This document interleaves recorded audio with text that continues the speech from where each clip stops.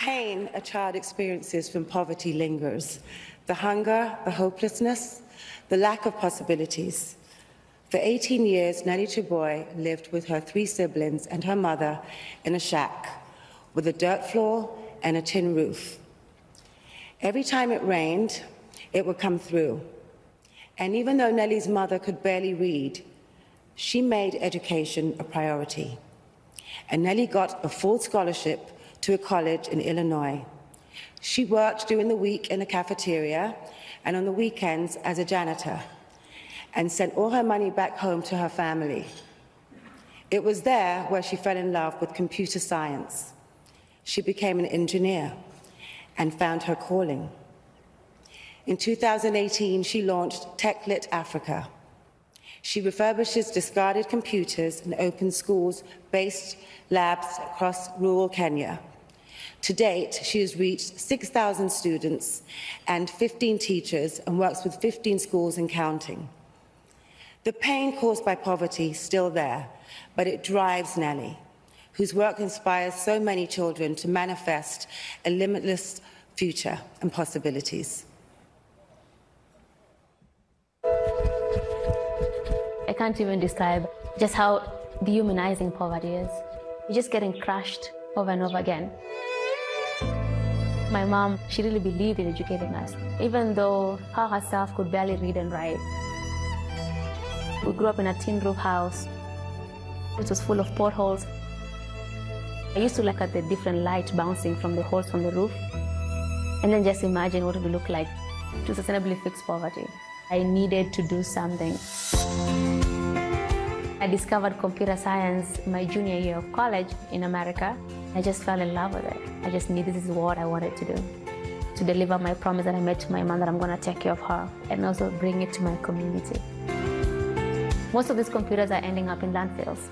All of you are going to be graphic designers today.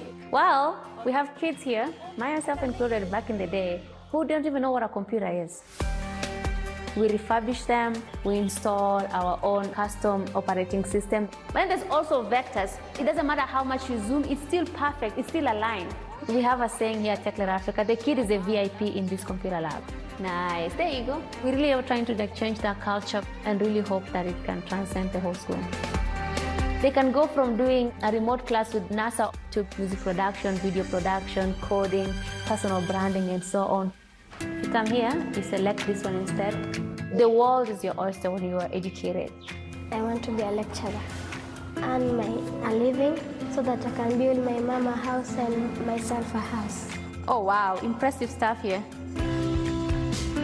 My hope is that when the first TechLit kids graduate high school, their families and themselves will not need aid because they can make money online. That money will support their families, that money will support themselves. The thing that was really frustrating me growing up, not seeing change, not seeing hope, not even seeing progress. I feel like with these kids, I can see a path, and that is really like why we're doing this work. My life is bigger than myself. If I have the power to change anything, I have to do it. I have to give it my all and keep doing it.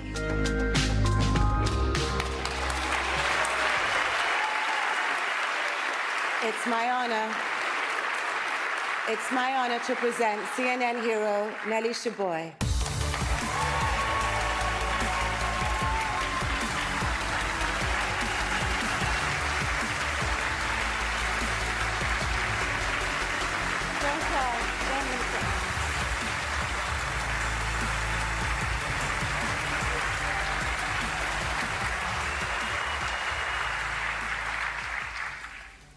There's just something about Anderson Cooper saying Mogocho that just gets me crying.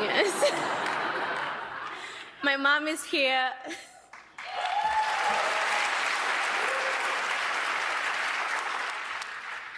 I'll never forget the pain of poverty that still runs deep in my community. People dying of treatable diseases, parents sinking deeper into poverty just to educate their kids, and the lack of upward mobility for the most hardworking people in our communities. The hope that our work can empower people, give them skills to find a decent job, and fix poverty for good. is the mountain I'm devoted to moving.